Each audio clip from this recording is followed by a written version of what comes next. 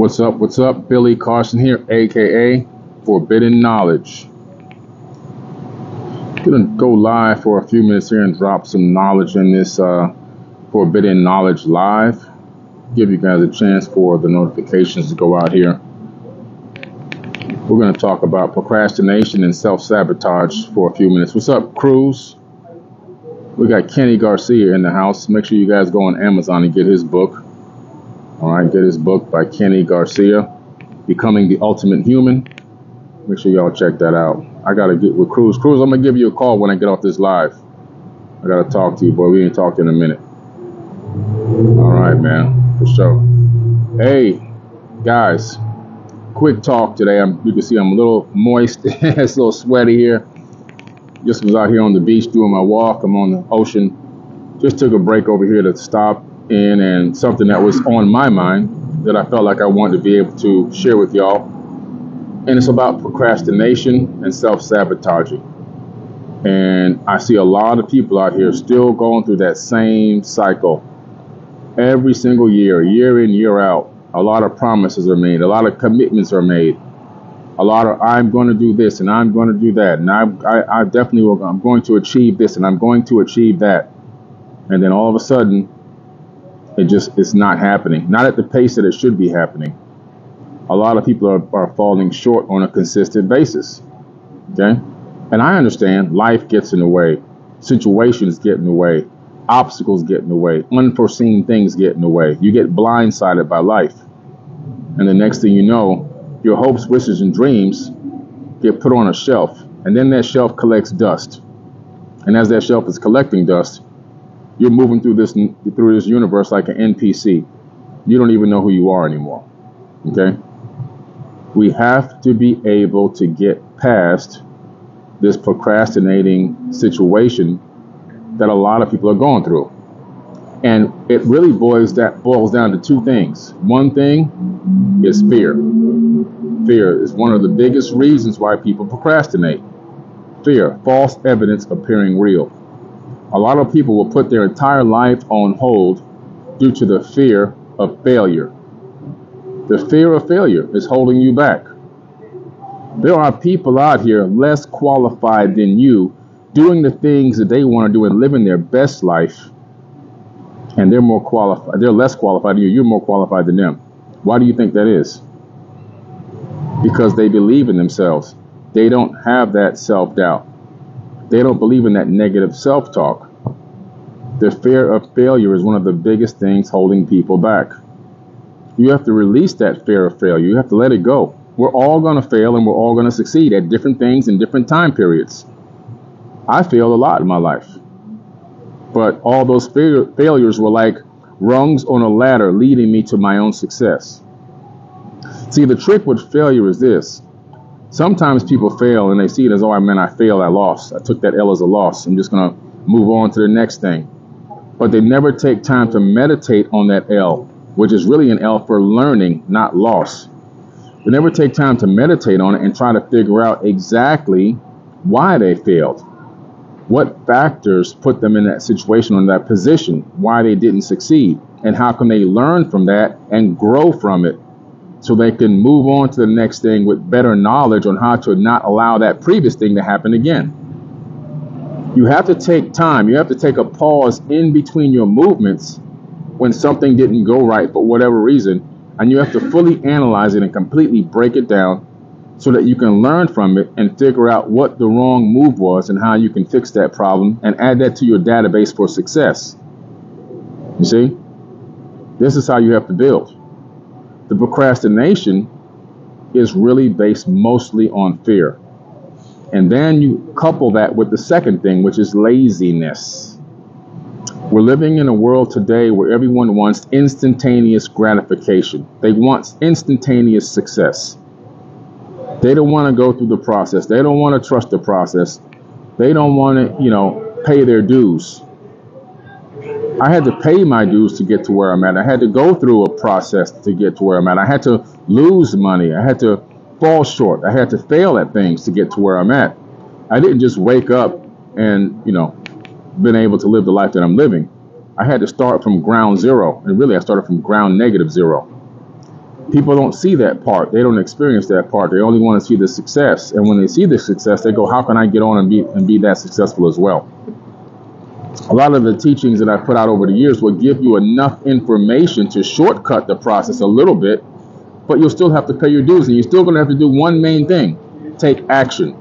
And if you're lazy, you can't take action if you're lazy. Laziness is not conducive to taking action. You got to get up off your butt. You got to stop binge watching TV shows that aren't paying you any money, right? If you're a fanatic at going to the gym for 5-6 hours, cut that gym time down to an hour and get your butt to work.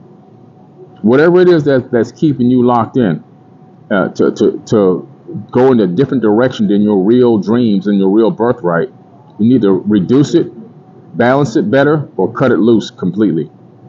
Okay? I know guys that are my age. Now think about this. I'm a 70s baby, 1971. I know guys that are my age right now that are still chasing after women. Women are holding them back their entire life, and they still can't. Kids that you done created? No, nothing. Still calling me asking to borrow a couple dollars? Are you kidding me? Come on, man. We got to do better. Laziness is a big problem. Laziness and distractions. And still always consistently talking about what they're going to do one day. But one day runs out. We're in the third dimension where we actually live on a linear time scale in this dimension. And one day runs out in this dimension, in this particular energetic form that you've taken for this period of time. It's not going to last forever. It's just not going to last forever. Now, we are eternal. We live forever spiritually. But our mission is to maximize our time in the third dimension in this physical form that we have here now.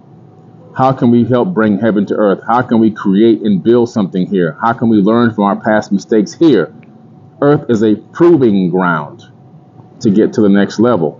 And if you're into procrastination mode, you're not going to get to the next level. You may fool yourself in thinking you're getting to the next level, but in reality, what's happening is you're just doomed to restart and recycle and come back and do it all over again until you figure it out. You see, there's people on this planet that are 10 and 15 years old that are ancient. And their own mother or father could be 40, 50. And it could be their first time here. They could be newborns in the spiritual realm. We have to understand to maximize our time. Stop procrastinating. Write down the goals. Reverse engineer your goals. Start with the end in mind. When I write my goals down, I don't start, okay, my first goal is to, no. I go to the end goal first, and then I go backwards from there. I reverse engineer my goals. I'm going backwards. I go to the future, then I travel backwards in time to my current moment. And each one of my goals has a subtitle and a paragraph. And that paragraph gives me my action steps. Because I know without an energy exchange, none of these goals are going to come to fruition. You must have action steps to bring your goals to fruition, or they will never, ever, ever happen. That's guaranteed. You have to back your conscious thought by action so that you can get the manifestation. Without the action, no manifestation, no reality unfolds for you in the way that you would like to see it unfold. And you can hope and wish and pray and dream all you want. But without that action, it's just not going to happen for you. Not in this lifetime. I had a podcast with Elizabeth the other day on Biohack Your Best Life. We talked about dream boards. Some people call them vision boards. Get on Amazon and get yourself a dry caulk board and put it on your wall or somewhere where you can see it. And then get on your phone or your computer and connect it to a printer, preferably a color printer, and start printing out things that you want to manifest in your life. They could be tangible things or non-tangible things. We have tangible things on our board, right? Private jets and yachts and things like that. But we also have intangible things on our board as well, like us smiling, pictures of us laughing, happiness. Okay, happiness. Trips that we would like to take and spend time with each other, quality time. It doesn't always have to be tangible things, but fill that dream board up with things. And then get on your computer or get out a good old-fashioned pen and paper and start writing down the accomplishments that you want to see. I call them benchmarks, in the order that they should appear in your life. Don't get overzealous. Put them in the correct order, because don't forget, you got to pay your dues. And once you get those things written down in that order, then you begin to take them out, and now you're going to create subcategories for each one of those things, and you're going to actually create paragraphs that talk about the action steps. If you want to go even deeper, you take each one of those specific things and break them out into another page, one thing at a time. Each thing gets its own page, a full list of goals and planning that it will take to achieve that one benchmark. And then you celebrate your benchmarks. When you reach a benchmark, you celebrate it. Now, don't spend all your money. Don't go broke celebrating your benchmark. But you must acknowledge it. You must celebrate it. It could be something as simple as a toast, or a nice dinner somewhere, or whatever it is that you feel like is a celebration, a day or two off, whatever it is. But you have to acknowledge it and smell the roses and celebrate the benchmark in some way, shape, or form. And then you move on to the next benchmark and the next benchmark. And then after you know it, 5, 10, 15 years later, when you look up, everything on that dream board, or most of the things on the dream board, are going to have been accomplished. And you're going to say, wow, I did it. I really did it. You see? The procrastination and the fear and the laziness is really holding back a lot of people that have better qualifications than people who don't even have the level of knowledge, understanding, or even skill in some areas that they have, but they've maximized their time here. Some people may call it overachieving. I call it grinding.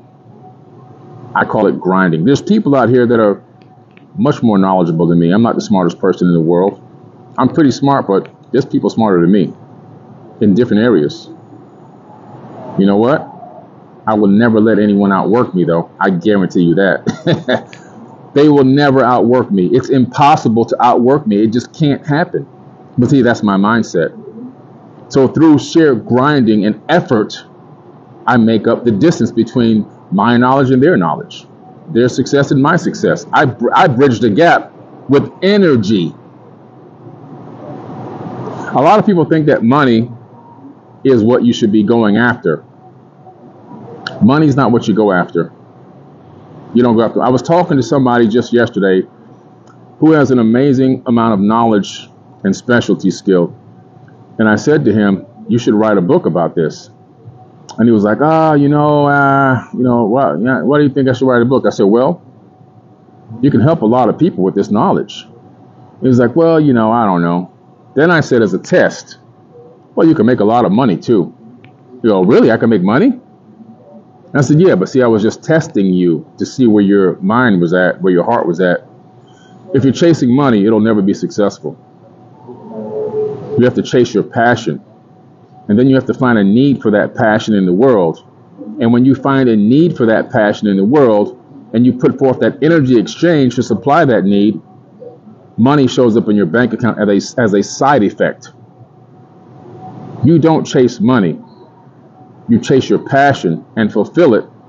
And money is a side effect of you doing that.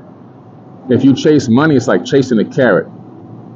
It's like a greyhound dog at the dog track chasing after that little thing, whatever they make him run around the track. He never catches it. But they run their asses off. They run as fast as they can, but they never catch that thing, whatever that is, a little rabbit or whatever, artificial rabbit they put on the little track. They never catch it. And they try, but they never catch it. They run fast. They never get it. You have to be in a position to understand that chasing money is a waste of time. It's a waste of energy. Every day when I wake up, I think about how many more people I could change, how many more people I can help, how many more people can get this knowledge. At the end of the day, there is going to be a sacrifice for them to get this knowledge. They might have to buy a book. They might have to come on tour with me to Egypt or Cambodia or Turkey or one of these places we're taking people to. They may have to make a financial sacrifice to do that. They may have to make a financial sacrifice to come to one of my online classes or workshops.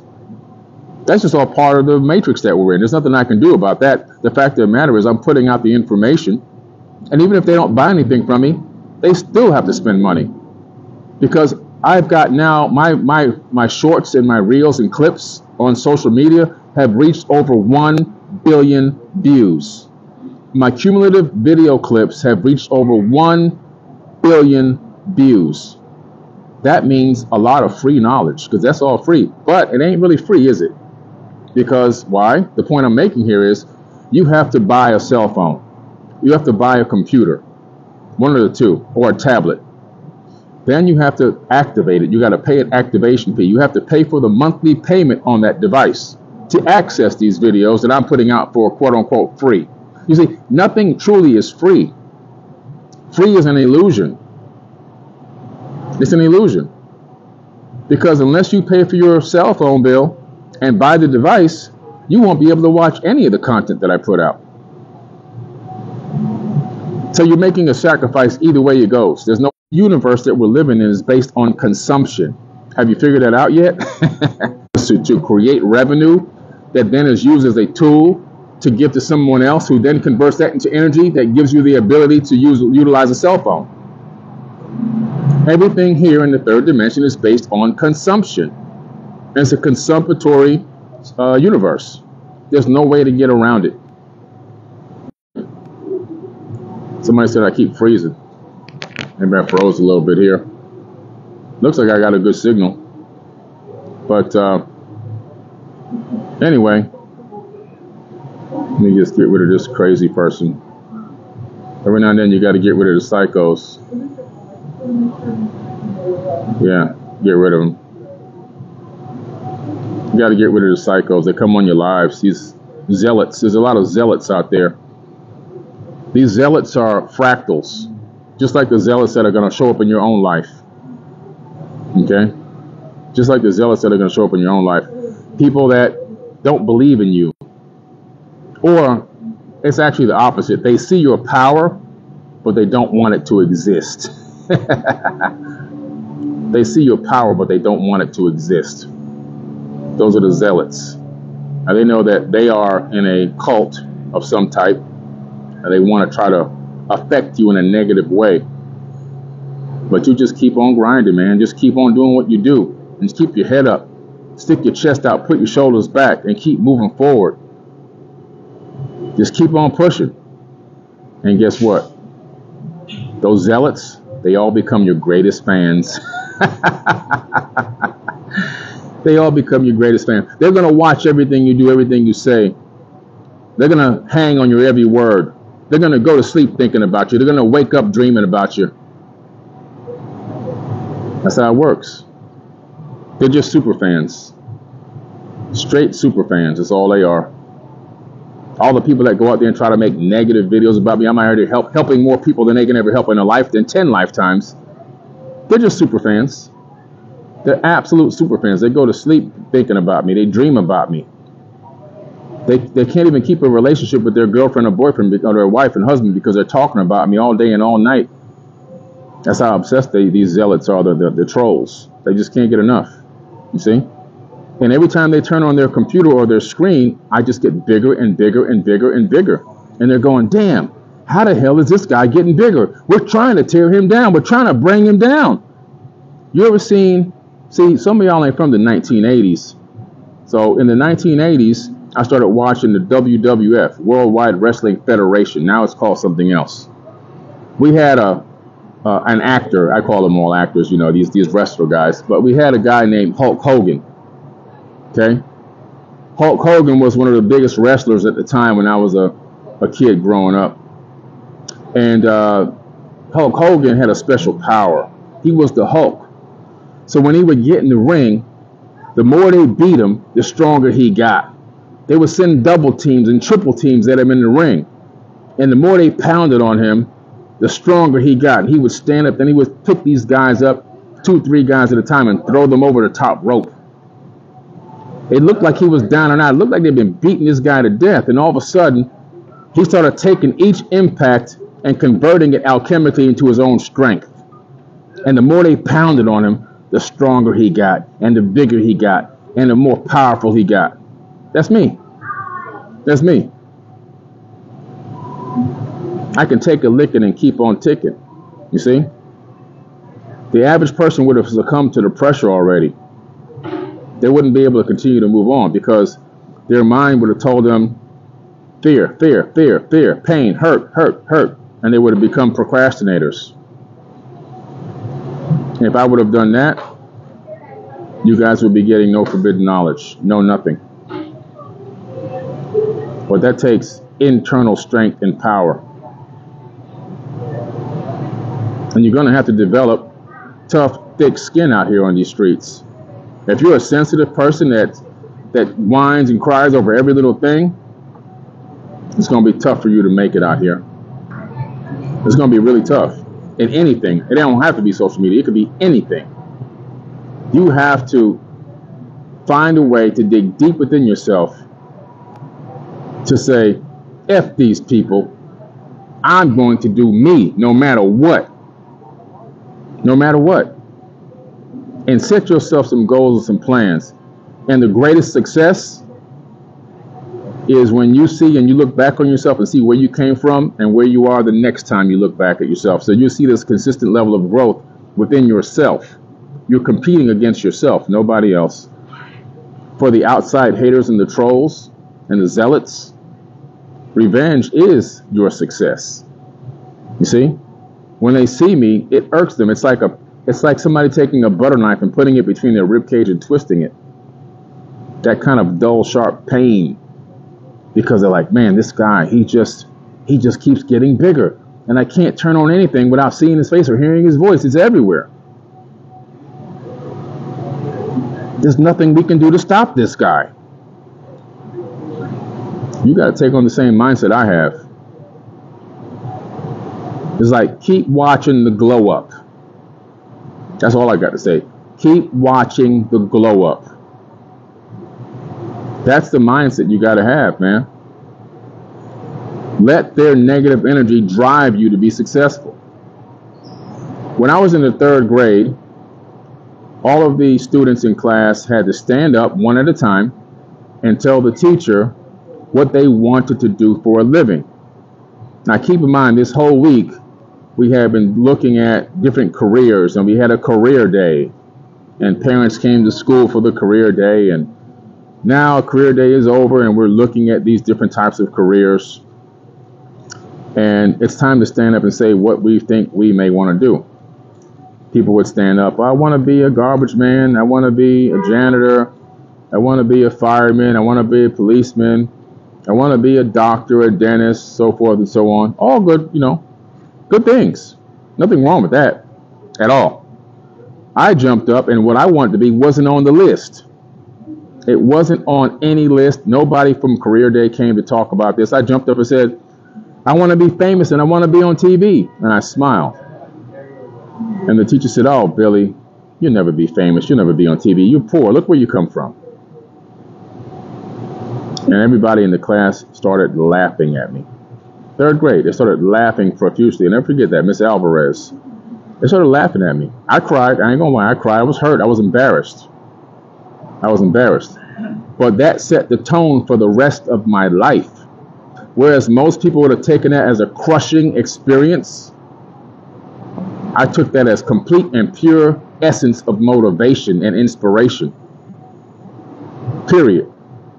And now, to date, I've been on well over 100 different TV shows and over 1,000 different podcasts.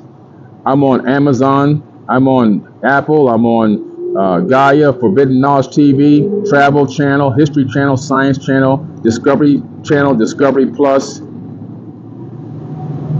I'm on dozens of channels, hundreds of shows, and billions of views on social media around the world. See? So every time that lady, if she's still alive, turns on the TV, she sees my face somewhere. Somewhere, somehow, she's going to see my face. I'm on the History Channel. I'm on everything. You see? But what did I do? I didn't let that put a fear in my heart to go out and not want to fulfill my dream. Now, when I said it, it wasn't because I was thinking I was going to be this knowledge guy. I just thought it was cool to be able to be on TV and, you know, be seen and be known. I mean, I was just a kid, you know. This is before cable TV even came out. Cable TV didn't even exist back then.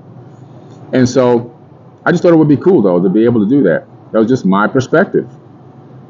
I had no idea that it would be in the field that it's in, teaching and knowledge and science and ancient civilizations and all these different topics, but that's just what it panned out to be. But I knew deep in my heart, I would, in some way, somehow, I was going to find a way to fulfill that self-fulfilled prophecy of putting myself in that position, in that situation, which is exactly what I did. I took that dark, negative energy and I spun it alchemically and converted it into positivity and driving forces for myself. That normally would have gave somebody PTSD as a kid. For me, it gave me PTG, post-traumatic growth. I never took the victim mindset. I never took the look what they did to me, look what they're doing, and they're holding me down, and the man is holding me back, and I can't do this, and I can't do that, and I'm no good, and look, they're oppressing me, and I never had that mindset, not even once. It never crossed my mind. I had friends that had that mindset, people that I grew up with, never crossed my mind. Not once. I took a totally different road, a totally different level of understanding. Did I make mistakes along the way? Yeah. My own biopic that'll be coming out in a couple of years. I made a lot of mistakes along the way. I know in no way, shape, or form was I a perfect person. However, I own kids. And I began to realize everyone isn't just naturally going to gravitate towards the drive that it takes to succeed. Sometimes you got to coach people along the way a little bit, which is why I'm doing this video. Sometimes you just got to I know it's freezing every now and then. I don't know why it's doing that. But you got to coach people along the way, you know. And so hopefully today you guys learned something from this talk. Hopefully y'all got something from this. Hopefully you can take this information. If you're not a procrastinator, maybe give it to somebody else. I'm going to save this video. I might have it slightly edited and uploaded to YouTube, since YouTube takes long-form videos now in this format. Put it on my YouTube account as well, and just give you guys a chance to maybe meditate on some of the information that I spoke about today, and give yourself a chance to maybe see where you can grow. You can implement self-growth. Maybe you can become inspired. Maybe you can put down those fears.